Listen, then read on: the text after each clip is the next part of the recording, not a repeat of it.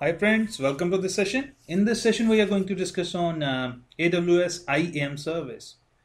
IAM stands for Identity and Access Management. IAM is a web service that we can use to manage user and user permissions under an AWS account. This service is not region specific. What it means, if you create this service as in Sydney region, this will be automatically to all regions across AWS. So next thing, what are the components or you can say building blocks for IAM service? So they are user, group and role.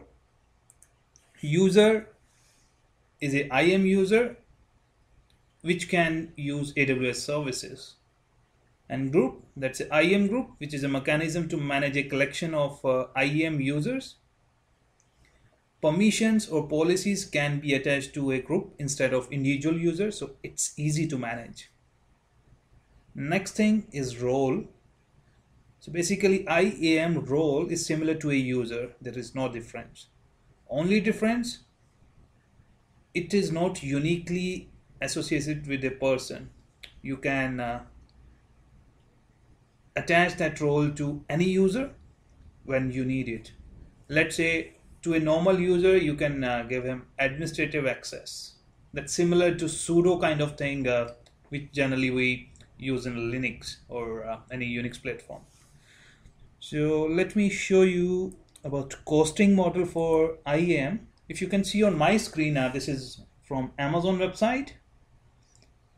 Amazon says identity and access management is a feature of your AWS account offered at no additional charge. Friends, that's no additional charge. So this service is free as of now. You will be only charged for other AWS products by your IAM users. Let's say my IAM user is going to create or use EC2, S3 or any other Amazon service. We will be charged only for those services, not for IAM. So this is free of cost, friends. So let me log into Amazon console. So friends, this is Amazon console. This is how the new console looks like. You can switch to old way, but I don't want to switch to old way. I'm happy with this one. So to use IAM, this is part of security and identity. And this is a service, IAM. I'm clicking here. Here, okay, this is a welcome page, friends. If you see, there are basically five different security status. First one is delete your root access key. It is green. It means I have deleted my root access key. That is not true. Because for this account, this is my new account. I never generated root access keys. That's the reason it is showing it green. So that's a best practice to delete your root access key. The reason we are creating users and groups that we can allocate rights to individual user or groups instead of using root account. That's the same way if you are using your Windows or Linux server. You don't want to log in with your admin user or root user every time. You will log in with your particular user. If required, you can switch to root account. That's a similar way, friends, here. So we will allocate admin rights to one particular set of users or a particular group, and we will allocate normal rights to one particular set of group or user. So friends, next thing, activate MFA on your root account. What MFA mean? MFA mean multi-factor authentication. So let me expand it. If you see, it is saying now manage MFA. I'm clicking here. There are two type of MFA devices supported. One is virtual, one is hardware. I'm sure we all heard about soft token and hard token. So this virtual MFA is basically soft token. A hardware MFA is hard token. Let's say you got some RSA token or some other from different company. I don't have hardware token, so I can't replicate scenario here. Instead, I'm going to use virtual MFA device. Clicking on next step, and here it is saying to activate a virtual MFA device, you must install an AWS multi-factor authentication compatible application. So what it means, friends, on my mobile phone, I have to install Amazon supported application. I'm clicking here next, but here it is showing the list of compatible applications. I'm clicking here. So these are the devices, virtual MFA appliances, applications. So if you see, for Android, there are two type of applications supported. One is Google Authenticator, second is OT2 factor authentication. I have never heard about this one. For iPhone, Google Authenticator, for Windows Phone Authenticator, and for BlackBerry, Google Authenticator. If you see, Google Authenticator is the common on most of the devices. So I'm going with Google Authenticator.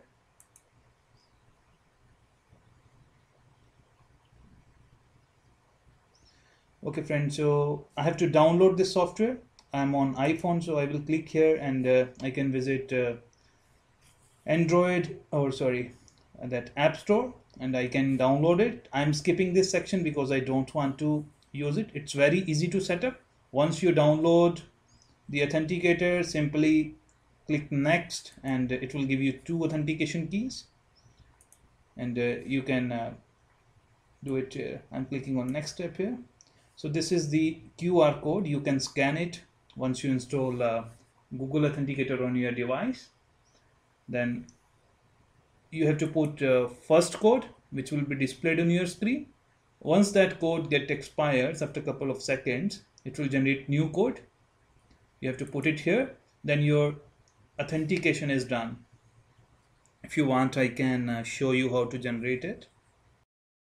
Okay, friends, so I have just scanned that QR code, and I have installed Google Authenticator on my device. So like, this is the code. This is the first code. Once you enter the first code here on Amazon screen, after a couple of seconds it will give you second authentication code. Just enter that and click on activate virtual MFA. I'm just pausing my screen. I'm waiting for second code, and I don't want to show you my both authentication codes. I have just added my second authentication code, and if you can see on my screen, my MFA device was successfully associated. So this step is done. Now next step, create individual IAM users. So as I said before, your user may be like, you go in your company, you got different groups. Let's say one group system administrators who create instances, who manage instances. So I'm creating one user, let's say with my name, Yogesh. So here, to create user, you have to click here, and then let's say I'm creating only single user, Yogesham. This is option generate and access key for each user, and because I will be working command line, I need access key for every user. I don't prefer to use graphical interface. I found CLI easy, so I'm generating access key. Clicking create. So this user is created, and this is the security credentials for that user. I'm just downloading this file. Okay, this file is downloaded. I'm closing it. Okay, friends, user is created, and if you see, there is one active access key for this user. If you want to deactivate it, that you can do easily. I can show you those steps too. And next thing, if I select user, and from user, you can manage access key. What it means, if you want to regenerate the access key or you want to deactivate old key, you can do it here. If you want to set up a password, manage password. What it means, if user want to log into this AWS console, you can set a password. Let me set up a password. So I'm assigning a custom password. Let's say, I'm just typing my password.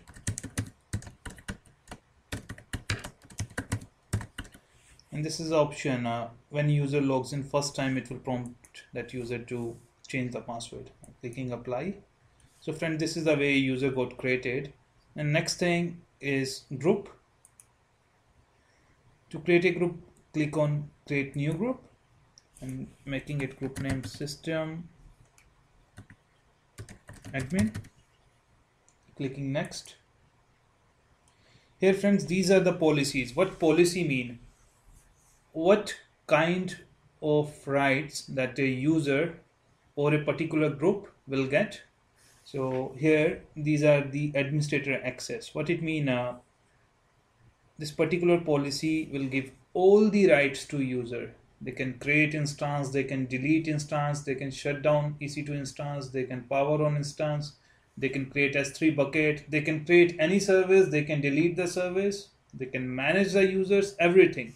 So I'm giving all the rights to this particular group. I'm clicking here, and now next step. So here rights will be given to system admin group, all the rights. I'm clicking here, create group. Okay, if you see, this particular group is created and there are no users associated with this particular group. I'm clicking here, I'm selecting the group basically, and then add user to group. So I'm adding my user, which is Yogesh M, to that system ADM group, clicking add users. So if you see, this particular group got one user now, and let me show you group again. So system ADM inline policy selected 0. Why it is 0? So let me show you edit group name. Okay, I'm selecting group again. So it got system admin, that's a group name. There is no policy. Permissions. It already got this policy, so that's right. This is the way to check which policy is attached. Next thing friends is role. As I said, to create a new role, create role, I'm saying this is role system admin. If I have to give this role to any user, clicking next. Here are the services, different type of Amazon roles. I'm selecting EC2. That's up to you for which particular service you want to use that role. I'm selecting it for EC2 only. It's up to you. And what type of access I want to give to a user. If that user assume that role, I want to give him all access. That's an example only, but there are multiple Amazon created policy, or you can say Amazon tailored policies, and you can create your own policies also friends. So these are different Amazon policies. I have selected the first default policy, which is administrator access. I'm clicking next here. This is the information. I'm clicking create role. So friends, this is the way you can create user, you can create group, you can add a user to the group, or how you can create a role. So let me begin to main session for this particular service dashboard. So if you see, we have deleted root access key, which were never generated. It means deleted, they were not existing.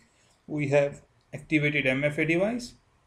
For root account, we have created IAM user. We have used group to assign permissions. Then last thing, apply an IAM password policy. So what password policy mean? Password policy, like what are the minimum required uppercase letters or lowercase letters, or should password contain any number, or alphanumeric or non-alphanumeric character, or you want to enable password expiration, etc. So these are the options. So here for password, I am setting I need one uppercase, one lowercase, and enable password expiration. I want the password to expire after every 60 days. That's up to you friends. In your company, you got different SOE or different compliance things. So according to your compliance or SOE things, you can select these things. I have selected this policy for my test setup. I'm clicking apply password policy. It is getting applied.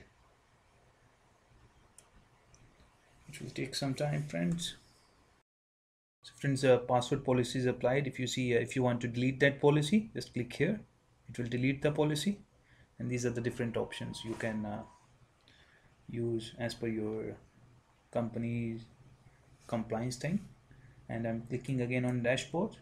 If you see, all the security status are now green, so it means our IAM setup is complete. So friends, in this example, I have created only system admin group. So you can create different group. Let's say one group for your developer where you want to give a instance shutdown or start authorities or rights to your developer team or your application team. And if you want to give backup rights, backup mean if you got a backup team, different backup team in your setup, you can give them access to your Glacier or your S3 bucket. So that's up to you, friends. In that way you can create different groups or users and allocate different type of policies to those particular groups. Friend, this was for Amazon graphical interface. In next video I will be covering command line session for creating user, for creating group, creating role, and managing access keys. I will be covering everything in a command line session. So thanks for watching this video. Stay tuned for next videos. If you like this video, click the like button. If you want to be updated on the latest video which I'm posting, just subscribe to my channel. Thanks a lot, friends. Bye bye.